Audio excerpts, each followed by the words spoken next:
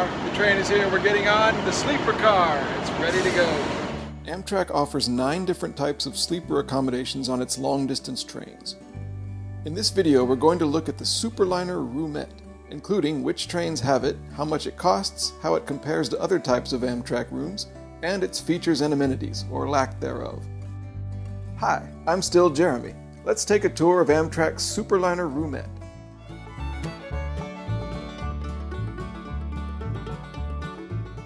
All Amtrak trains have coach seating and people do sleep overnight in the seats. A Superliner Roomette is a small private compartment with 2 seats and it converts into 2 beds at night. Passengers in Superliner Roomettes use bathrooms and showers elsewhere in their train car. First of all, note that only long-distance overnight trains offer any sleeping accommodations.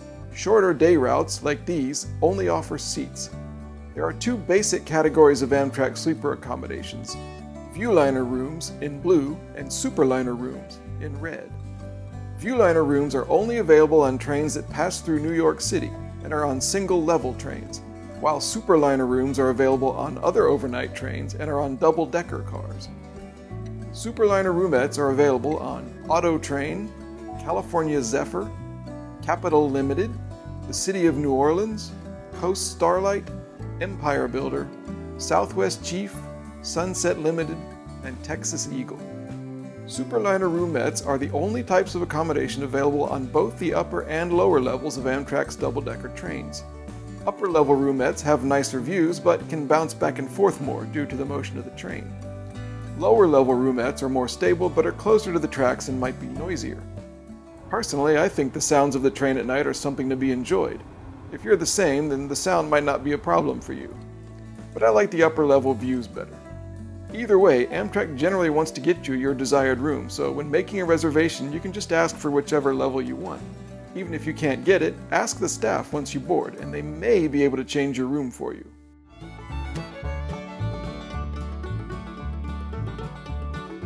Of the 5 types of Superliner compartments, the roomette is the simplest, with just the 2 seats, the 2 beds, and some minor features I'll go over later. The Superliner bedroom has 2 beds, plus an extra seat and a private shower and toilet.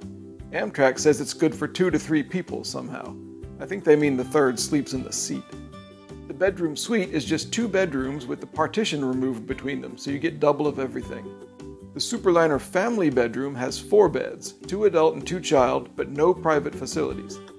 Finally, the Superliner accessible bedroom is on the lower level, sleeps 2 adults, and is big enough to fit a wheelchair and has private facilities separated by a curtain. One note about Superliner Roomette versus Viewliner Roomette. The Viewliner Roomette has 2 windows, including one for the upper bed, while the Superliner Roomette just has the 1 window that unfortunately can't be seen from the upper bed. So the Superliner Roomette is the smallest of the accommodations, but as we'll soon see, also the cheapest, and you have a choice about the level you want to stay on. Plus, sitting in the roomette seat in the daytime and watching the scenery pass by is awesome. Seats face each other, so if you're traveling as a pair, you'll get to argue about who gets which seat. If you're traveling alone, and I've seen many solo passengers with a Superliner Roomette, well, the world is yours.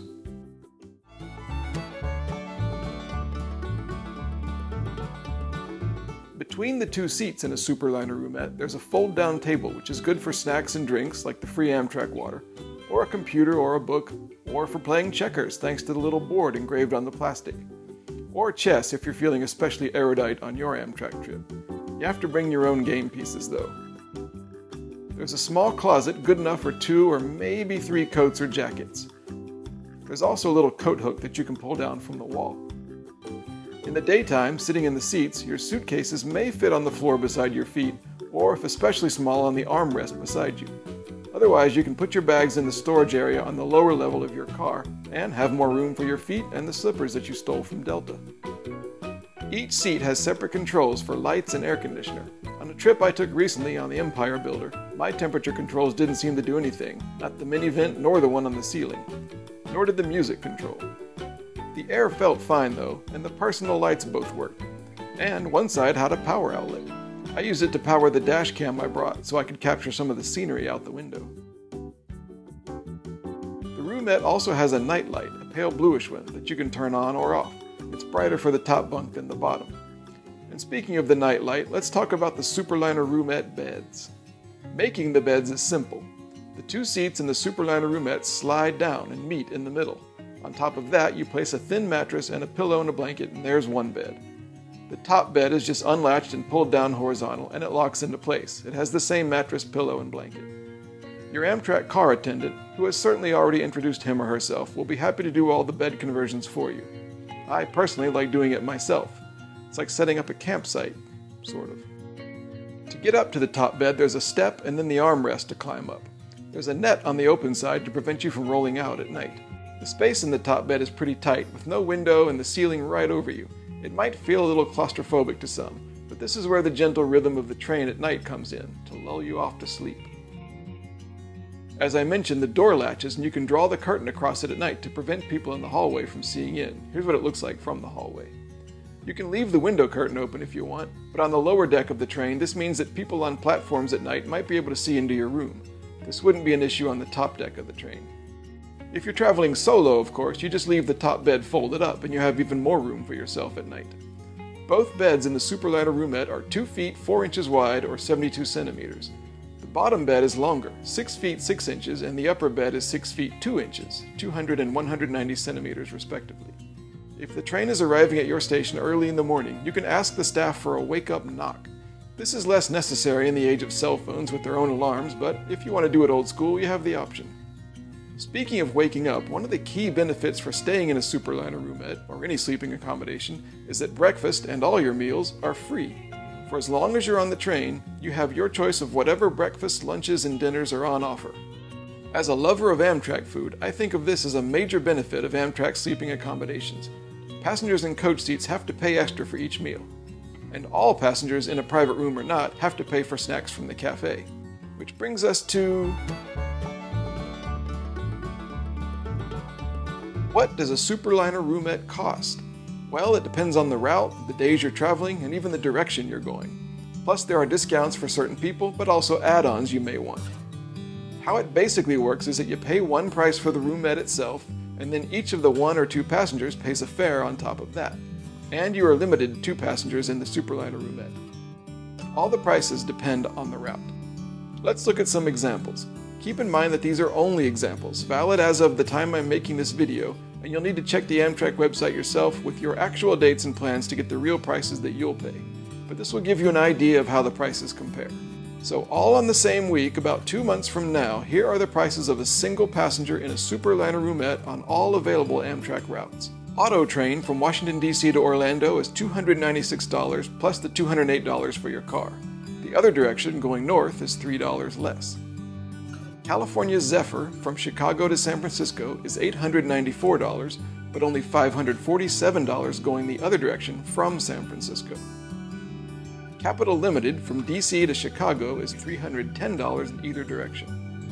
The City of New Orleans, between New Orleans and Chicago, is $312 in either direction. Coast Starlight from LA up to Seattle is $500 even, but only $419 from north to south. Empire Builder is $900 from Chicago out to Seattle, and just $742 going from Seattle the other way. Southwest Chief between Chicago and LA is $604 in either direction. Sunset Limited is $492 from LA to New Orleans, but $605 from New Orleans to LA. Finally, Texas Eagle is $604 from Chicago to LA, and a whopping $1,003 from LA to Chicago. Remember that the number of nights on these services vary, so that explains a lot of the price differences. Prices can also change based on when you're traveling. Look at that $312 Superliner Roomette from Chicago to New Orleans. It's the same whether I look at it tomorrow or a month from now. 9 months from now, though, the price is up to $410. 11 months from now, which is the limit that you can book on Amtrak's website, it's back down to $363. This example isn't too dramatic, but I've seen differences of several $100s for a Superliner Roomette on some of the longer routes, just 2 or 3 months apart. Now, how does the Superliner Roomette price compare with other sleeping accommodations on the same train?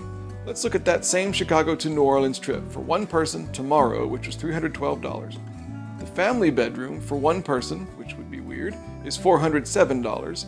The bedroom with the in-room toilet and shower is $431, and the wheelchair-accessible bedroom is the cheapest at $280.80. Finally, there are occasional sales and promotions, and seniors, active military, and veterans get a discount on most routes. On the Chicago to New Orleans trip, for example, all of those are $294.50 instead of $312. Children from 2 to 12 pay half fare, and infants under 2 travel free. If you want to travel with a bicycle or a pet, those will add a few dollars to your ticket too. When you factor in the comfort of the bed over the coach seat, plus the free meals and the privacy, a Superliner roomette can actually be a pretty good deal, especially if it's split between 2 people. Just check the Amtrak website and get the real story for your trip's prices.